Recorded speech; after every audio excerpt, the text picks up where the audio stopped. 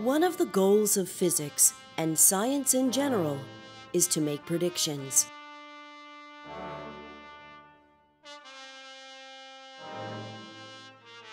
The behavior of a simple pendulum, for example, is relatively easy to predict. However, predicting the motion of all of these bricks is much more complicated. We may need to know the precise moment when each brick will fall.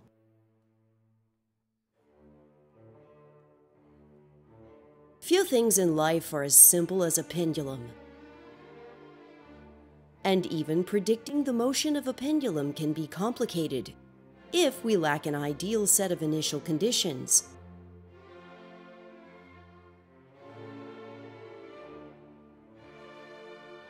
Consider, for example, all the different ways this pendulum can interact with itself. This behavior can be very convoluted.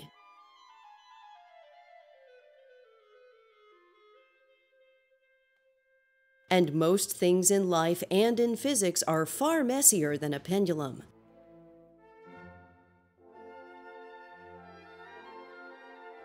Yet predictions still need to be made.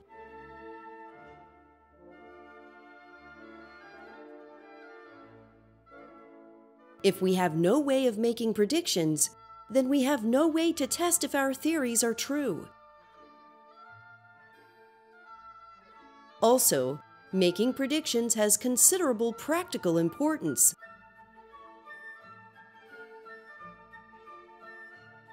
For example, we may need to know if a structure is stable.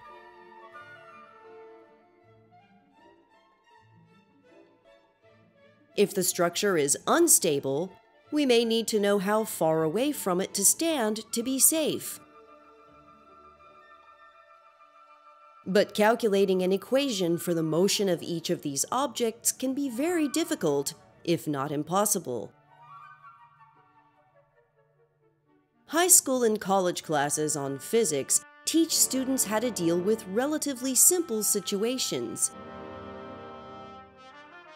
In these cases, it's possible to calculate elegant equations for the motions of the objects.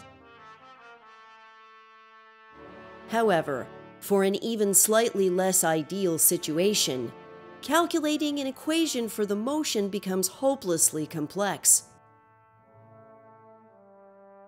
Even with a seemingly simple set of starting conditions, the results can be far different from what we would expect.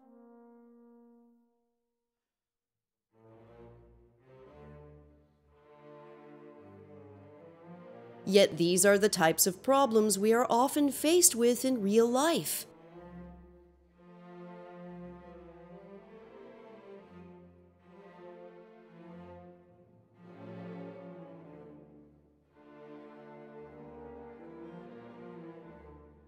We therefore need a breakthrough for how to calculate situations such as these.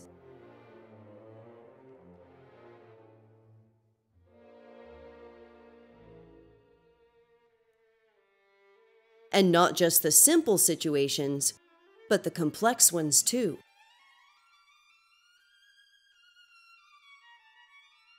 For example, suppose we want to know how the behavior of this cloth will look in slow motion. And suppose we need to know all the details of the cloth's folds and creases.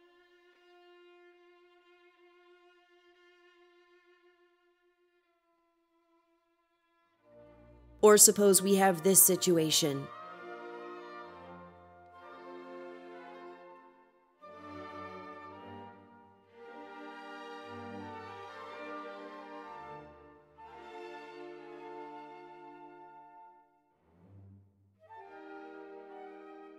Or suppose we want to know which of the objects will stay on this platform.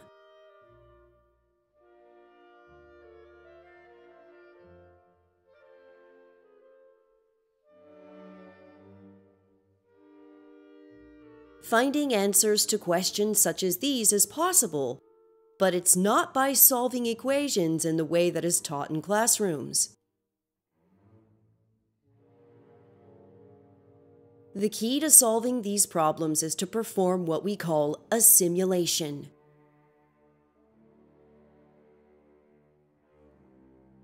These simulations can be performed very quickly if they are running on a powerful computer.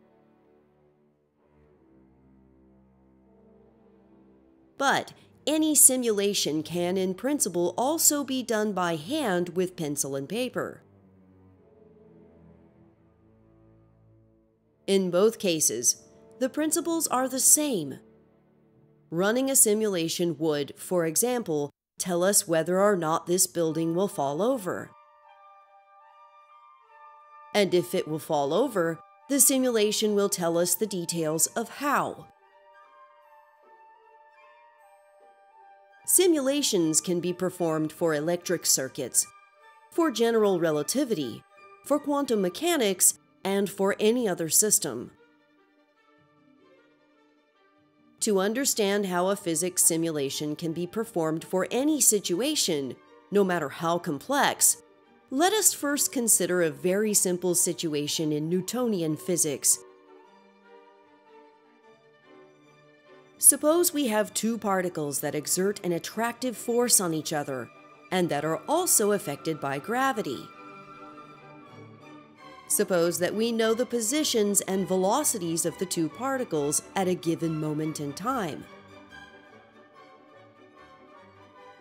If we want to find the positions of the particles at a very small increment of time later, we can approximate this by assuming that the particles continue moving at constant velocities during this very small increment of time.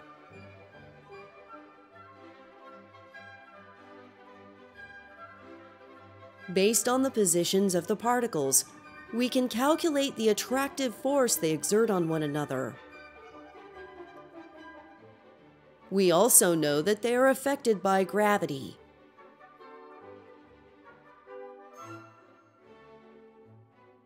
If we think of gravity as a force, then all the forces can be represented with arrows as shown. By adding the arrows together, we can calculate the net force on each object at this moment in time.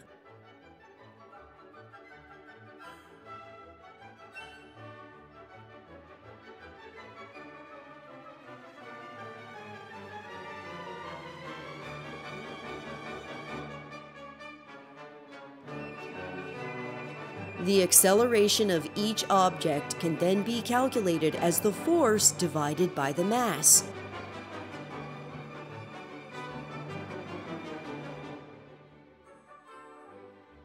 The acceleration is how quickly the velocity is changing.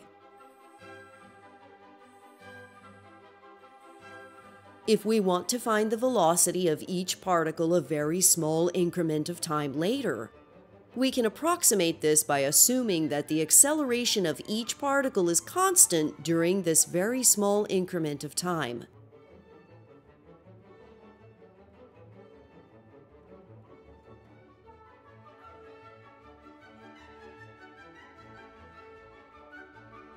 We can now use this new velocity to approximate the positions of the particles another small increment of time later, as we did before.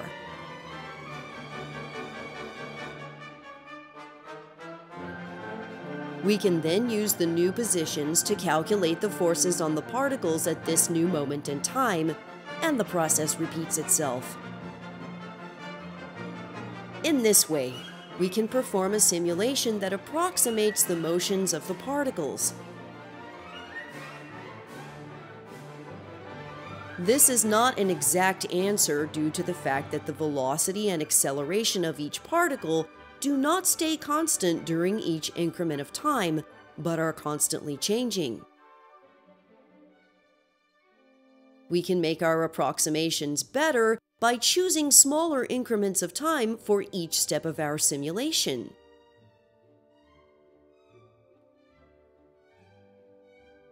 The smaller the increment of time, the less the velocity and acceleration will change during this time period, and the closer our simulation will be to reality.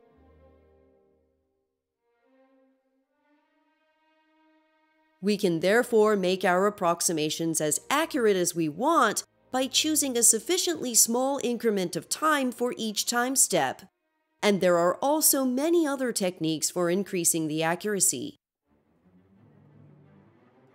Even if a physical system is not described by Newton's laws of motion, but by a completely different set of equations, the principles discussed here of performing simulations through many small time step increments can still be applied.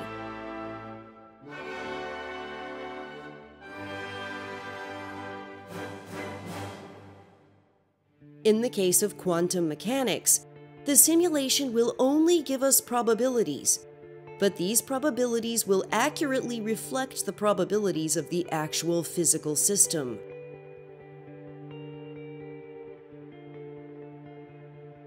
But what if the physical system being simulated is an entire human brain?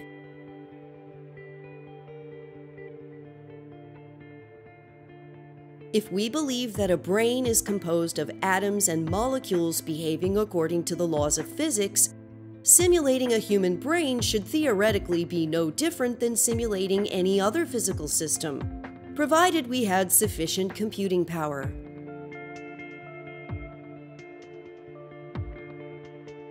If this is truly an accurate simulation, then we should be able to simulate a conversation with the person and to know the probabilities of all their responses.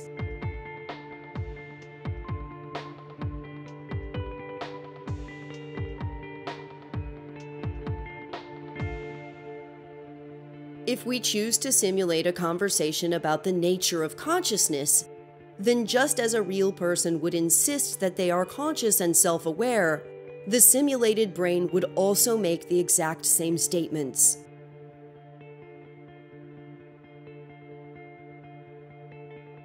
Would this mean that the computer is just as conscious and self-aware as the brain of an actual person?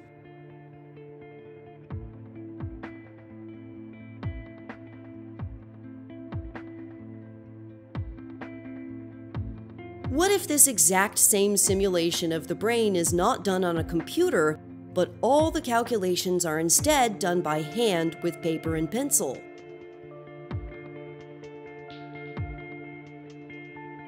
Although doing such a simulation by hand with paper and pencil would be extremely time-consuming, it could theoretically be done in principle. This would mean that we could also have a meaningful conversation with the brain simulated by equations on a piece of paper, and it would claim that it is self-aware.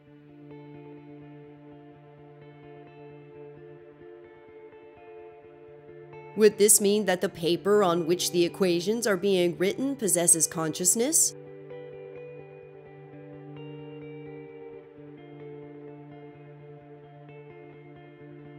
If we believe that a piece of paper can't possibly possess consciousness, would this imply that the brain and consciousness can inherently never be simulated?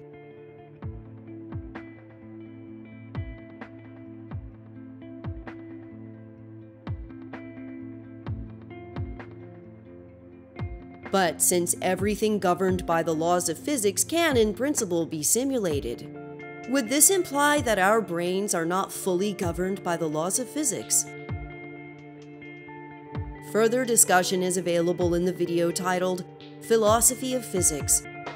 Much more information about physics and mathematics is available in the other videos on this channel, and please subscribe for notifications when new videos are ready.